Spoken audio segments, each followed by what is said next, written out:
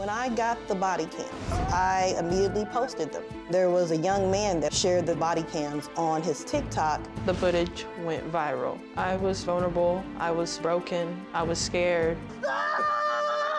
They got a lot of attention. It was hard for the world to see me like that.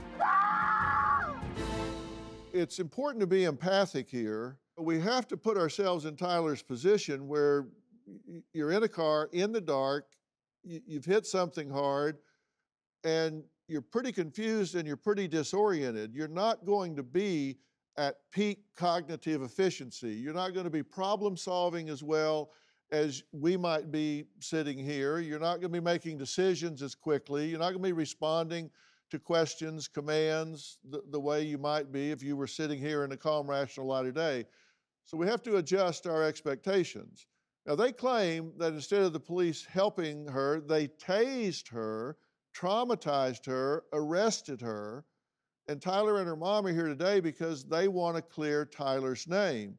Now, we're talking about her actually getting tased, and there is body cam footage of this, so I want to take a look at what happened, because this puts us there that night. And understand that, she's already on the ground. Stop choking me! In the car. And they're trying to get her in the police car here. Hey. Get your hands off me! Your face away from me. I don't want you spitting on me. No one's gonna spit on you! Then get in the car. Okay, then let go. Get in the car. Oh my God. Get in the car. Is this how you treat me? Get in the car. Oh my God. Please get in the car. Do I have my phone, bro? Oh my God. Here it comes. Get in the car. Get in the car. Okay, now right here, they've tased her at this point. Watch right here. See it come out right here. Get in the car. You see the taser come out right here. Oh my God. Here it comes. Get in the car. Get in the car. Get in the car. Get in the car. Hey, get in the car. Please get in the car. Okay, now, Tyler, how do you feel as you watch that? I feel broken. I feel hurt, because in those very moments, I was in so much pain. I was traumatized from just the moments before being dragged up the hill. Everything was happening back to back to back. It was like my body couldn't take it.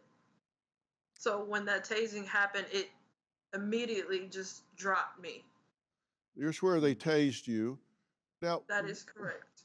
do you understand what was the urgency of you getting in the car? Why?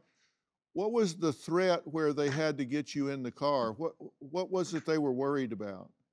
I was not a threat at all. I don't understand why I was pressured to get in the vehicle so quickly.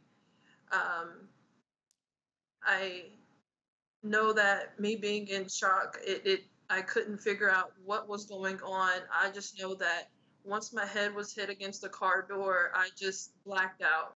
Do you have a story or a question for me? Click the link in the description and tell me what in the world is going on.